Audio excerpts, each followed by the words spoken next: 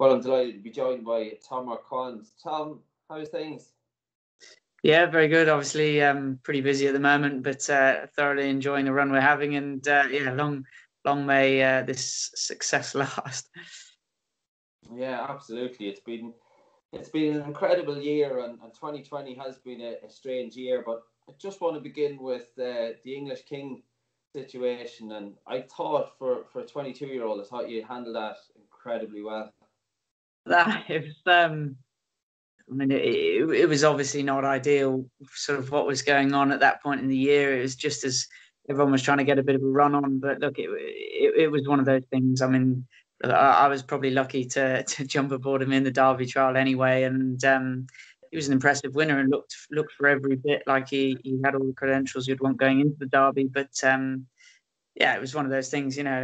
Bjorn Nielsen, the owner, he pays the bills, and sort of it was his prerogative to have the best jockey aboard. And I mean, I can hardly deny him the fact that Frankie Dettori is one of the best pilots in the world. So it was a shame for me. It ended up working out really well, fortunately. But no, it's something that happens on a daily basis, but just probably not quite on that scale, so it doesn't get noticed. Well, one thing that did work out for you was the St. Leger. You were lucky enough to take the St. Leger under dramatic circumstances.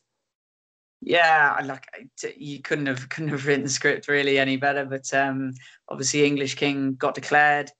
I was down on him, and then there was a better race on the Sunday for him in France. So with the quarantine rules, I couldn't. I wasn't going to go over and ride him, and Frankie rode him over there. But obviously, that meant I was left without a ride, and with Shane Cross failing his coronavirus test, having to come over, it meant Galileo Chrome came free, and actually another horse, State of Rest, who I'm now on in tomorrow in the Vertam Futurity.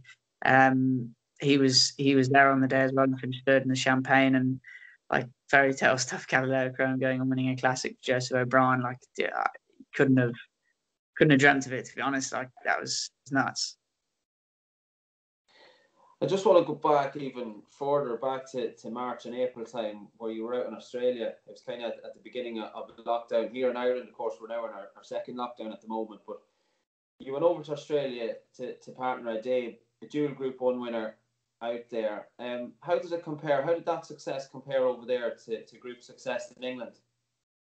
I think to be honest, success over there is, it's wonderful and it's great, but I couldn't help but think, those were my first Group 1 winners, and I couldn't help but think, I'd love that to have happened at home, which is, a sign of, I think anybody in any line of work wants to succeed on home soil, in front of the people sort of that are nearest and dearest, and it was definitely a case of that. Obviously, I was extremely proud to have done that down there, and I had a lot of luck there on the Australian horses, and thoroughly enjoyed it. But I was desperate to get back and try and get that sort of maiden Group 1 in England.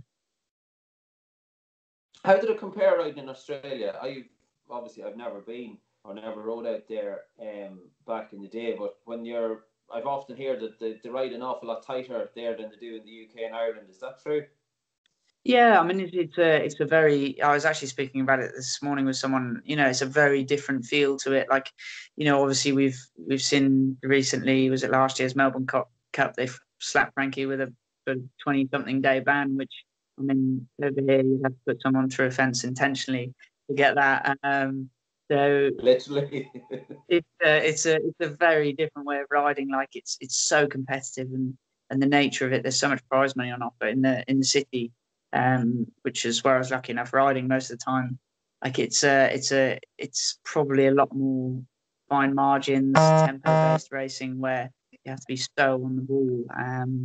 Like it just really sharpened me up, and I've no doubt going out there for the last 3 winters now has been pivotal in my success back here, because it's such a good experience. Funny you should say that. I spoke to Fran Berry during the lockdown period, and he actually said pretty much exactly the same thing, that his few stints abroad where he was riding against some of the top riders over the rest of the globe, that it sharpened him up no end when he came back to riding here in Ireland and the UK. So it's interesting you mentioned that. But I'm going to fast forward again to the third Saturday in October, and it's Champions Day. I can assume preparations were going pretty good at home. Yeah, we actually, for once, we managed to go racing together. I drove down to Ascot, and it's we've both got pretty different preparations for the races. Holly loves going through form and reading through races, watching all the horses replays that she's riding against. So I'm not gonna lie, I'm not much of a form guru. I like to know the horse I'm on, and the rough base of a race, but I would never delve into too much detail, because I think, for me personally, it doesn't work. So I had the music on quite loud on the way down there while she was trying to watch every single horse that was running for the whole day, which, but it's amazing to think that you can have such contrasting approaches, and yet to end up with the sort of same finishing result is amazing. Just to mention on Holly, Tom, like what she's achieved this season, this has just been incredible.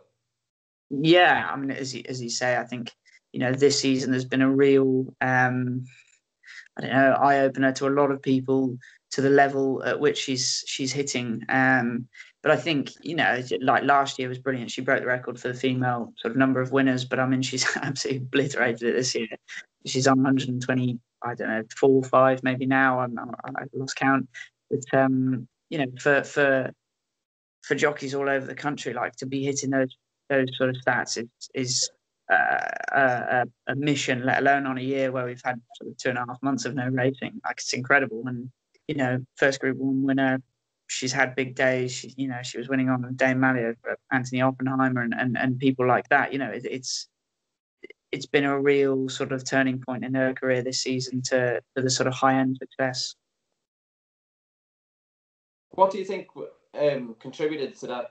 The success this season? Just sheer hard work and luck of the breaks, or what would you put it down to?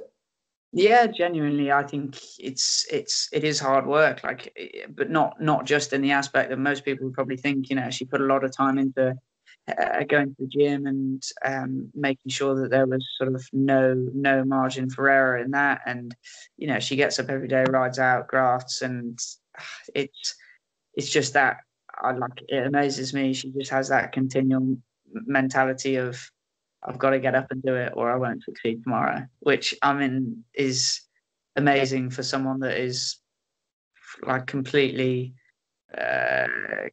smashing everything that she does. Like, she still wakes up thinking, oh, I'll fail tomorrow if I don't do it today.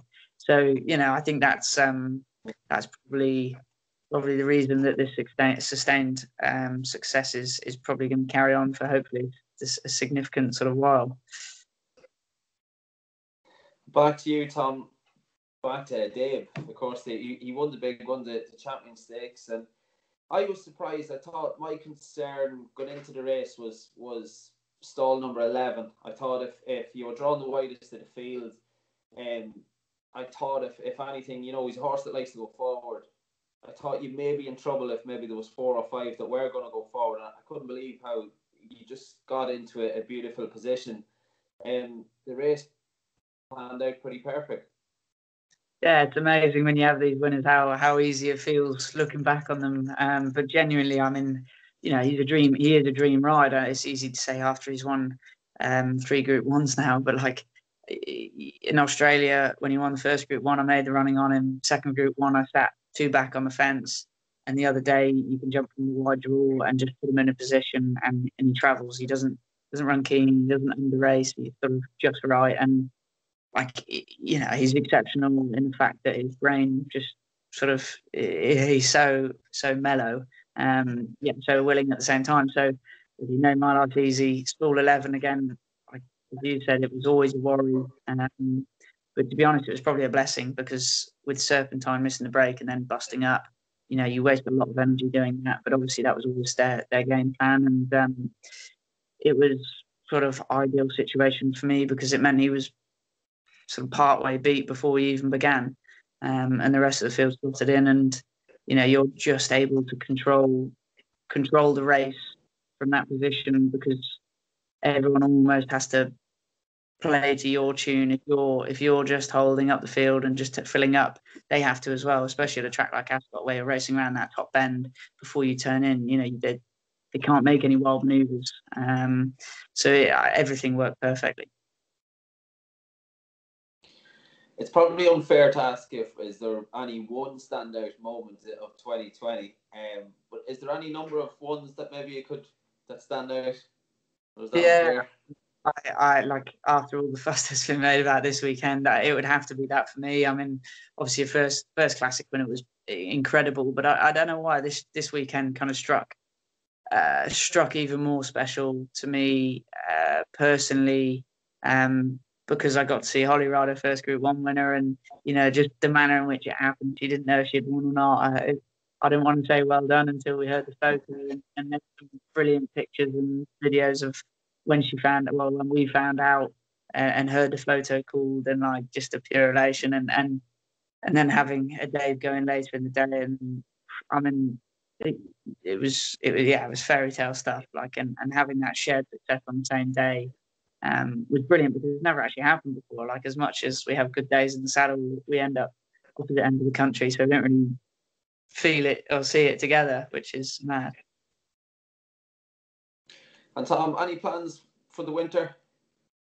Yeah, I mean, like, obviously with the coronavirus, it's sort of scuppered a few of them. Like, I'm a big fan of heading out to sort of Qatar for a day at a time and riding out there, and I did that quite a lot last winter, and Dubai as well. But like, obviously having to do a week quarantine when you get back messes that up quite a lot. But I'm hoping I'll get back to Australia early New Year, and that'll be great if I can, because the success that was had out there on both the Dabe and their horses was sort of well. Yeah, I enjoyed it anyway, put it that way. So I'll try and head back down there if they'll have me back, if they'll let me back in the country. Yeah, they might let you back in. I think they're looking into that. I think after Dave's 2 victories. Yeah, the home jockeys weren't too happy. That's it. Yeah, I heard that. But no, in all seriousness, like, the trainers down there are brilliant. They, I obviously went back last winter and they stuck me on a lot of horses, and I'm hoping they'll do similar this year. But even Dave might head back if things go to plan. So it's a different winter to normal, but I'm hoping I'll be able to make something of it. Well, Tom, it's Friday evening. You had a winner at Doncaster today. It's getting late, so I'm not going to delay you any longer. But before I let you go, you have a busy day tomorrow afternoon. You're back at Doncaster with 6 rides. Chance of a winner? Yeah, a massive book of rides, to be honest, on such a big day. I'm as I said earlier, I mentioned State of Rest for Joseph O'Brien in the Verdun Futurity. I think the extra furlong should definitely help him, as with more cut in the ground. And Joseph seems pretty good at this, getting horses ready for the right races business. So looking forward to getting back aboard him. And also Ed Walker, sprinter, came from the dark later in the day.